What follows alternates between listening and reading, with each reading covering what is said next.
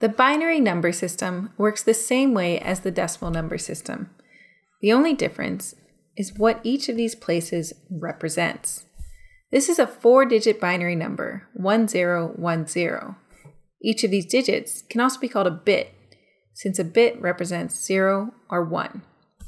Now this 4-digit number equals the decimal number 10, and we're going to see why. This first place, this is the ones place, just like in decimal. Now there's a 0 here, so that means we're going to multiply 0 times 1, get the very exciting value of 0. The second place, the second bit here, that's where things get more interesting. This is actually the 2's place, not the 10's place. And there's a 1 here, so we're going to multiply 1 times 2. So far this number equals 2. The third place, the third bit, this is 0, and this is the 4's place. So we're going to multiply 0 times 4, which is once again just 0. And we're still looking at the number 2.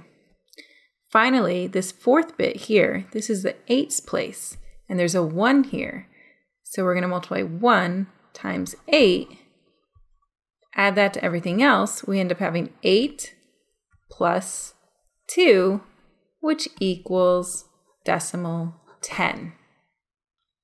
In the decimal system, each of these places represented a power of 10, but in the binary system, each place represents a power of 2. The first bit is 2 to the 0 power, it's 1.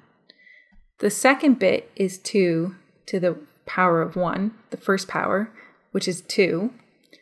The third bit is 2 squared, 2 to the power of 2, which is 4. And this fourth bit is 2 cubed, 2 to the power of 3. That's 8. That's the only difference between decimal and binary, what each place represents.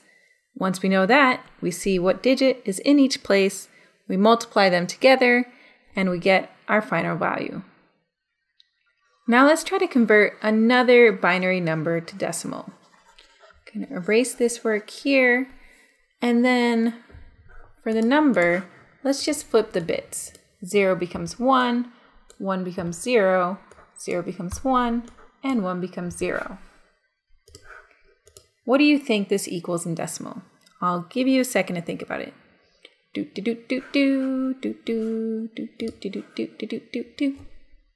All right, now let's figure it out together. There's a 1 in the ones place. So this so far equals 1 times 1. That's 1. There's a 0 in the 2's place. So we add 0 times 2. That's 0. There's a 1 in the 4's place. So we add 1 times 4. That's 4. So far we've got 4 plus 1. And then there's a 0 in the final place, the 8's place, so that's 0 times 8, or 0. So we've got 0 plus 4 plus 0 plus 1, which equals 5 in decimal.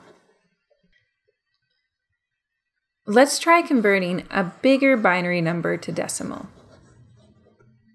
We know that this equals 5. What happens if we add 4 more digits to the left of these 4 digits?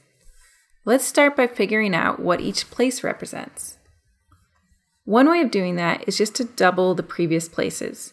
So this place here is 16, this place is 32, this place is 64, and this place is 128. Another way of doing this is to calculate the powers of 2. So this place is 2 to the 4th, which is 16. This is 2 to the 5th, which is 32. This is 2 to the 6th, 64. And this is 2 to the 7th, 128. Okay, so now we know what each place represents. Now we can add these numbers up. We know already that these ones equal 5. We already did that. Now let's add in what we've added here. So we have a 1 in the 16. So that means we're going to add 16 to the number. Then there's a 0 in the 32, so that's just going to be 0. There's a 1 in the 64, so that's going to be 64. And there's a 0 in the 128, so that'll be 0. So now we've got 64 plus 16 plus 5. So that's 80 plus 5, which is 85 in decimal. So it took us 8 bits to represent a number that only takes 2 digits to represent in the decimal system. That's because each bit represents less information, just 0 or 1 instead of 0 to 9. But it's easier for computer hardware to store binary values, so binary numbers and the binary number system are the foundation of all computing.